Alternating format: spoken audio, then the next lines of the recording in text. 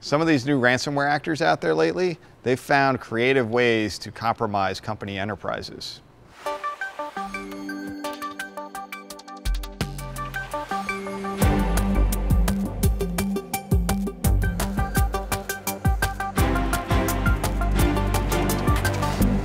So, hey John, we have a story this week about a city getting hit with some sort of ransomware. Yeah, the city of Atlanta, actually 5, I guess, of its 13 offices got hit with what's called the SamSam Ransomware.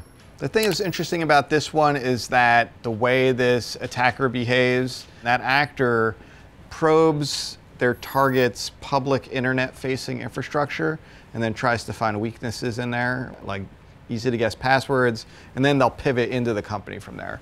And they target these kind of rich targets, where when I say rich, I mean where they think they might pay off. So government agencies, healthcare, and a lot of times they'll actually target, they're not going to target a big government institution, they're going to target smaller little city things where they're hopefully going to be able to get their ransom paid. These guys are really surgical in who they target and how they target them. So an interesting actor, but also a very talented adversary to deal with. They use very advanced techniques. Typically, I guess it depends on what your perspective is, but when we watch botnet activity, we're generally looking for these beaconings of command and control activity back. So, and that works very well for ransomware things like WannaCry and some of these other ones where they target, you know, the endpoint users, because those devices beacon out to some central command and control. You can look for that. You can find out how many infected devices you have. In this case, they're kind of like one guy weasels his way into a server, the attacker does, and then he's moving around his way inside there. So unless you have really, it's very quiet, I guess, and stealthy the way that they operate SamSam.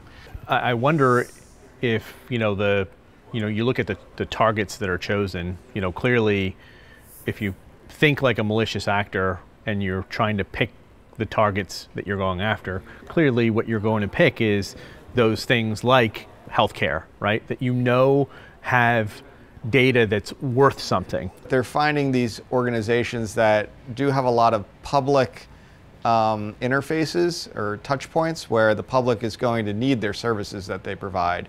So when they get hit with ransomware, they probably need to get back on their feet really quickly, and they might be more willing to pay that ransom because they can't deal with an extended period of outtime, especially a hospital.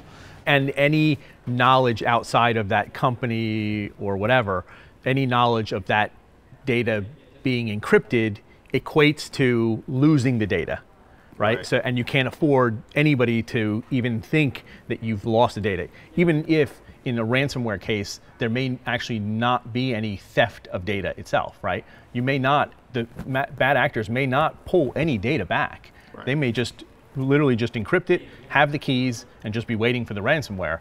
But out in the public, anybody who hears ransomware is going to probably associate loss of data, and that's going to jack the price up of how much you can ask for, the decryption.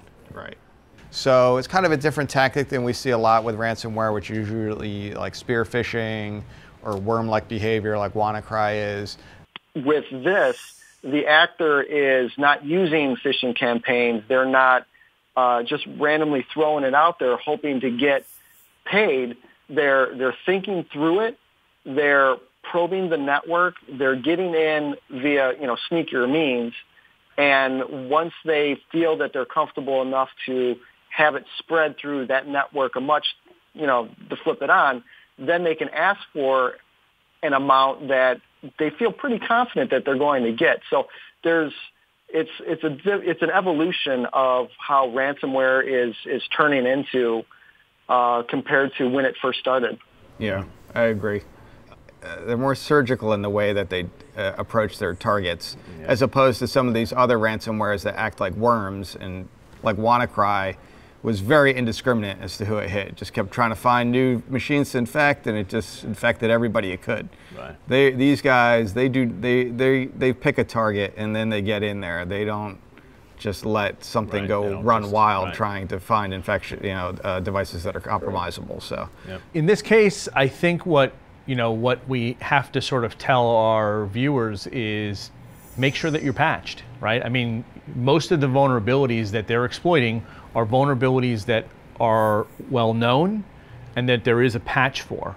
Also having really good awareness of what you actually have that is internet facing. Sometimes people don't realize how much is being exposed to the internet, the public internet, and having really good inventory of those assets as well as the software that's on them.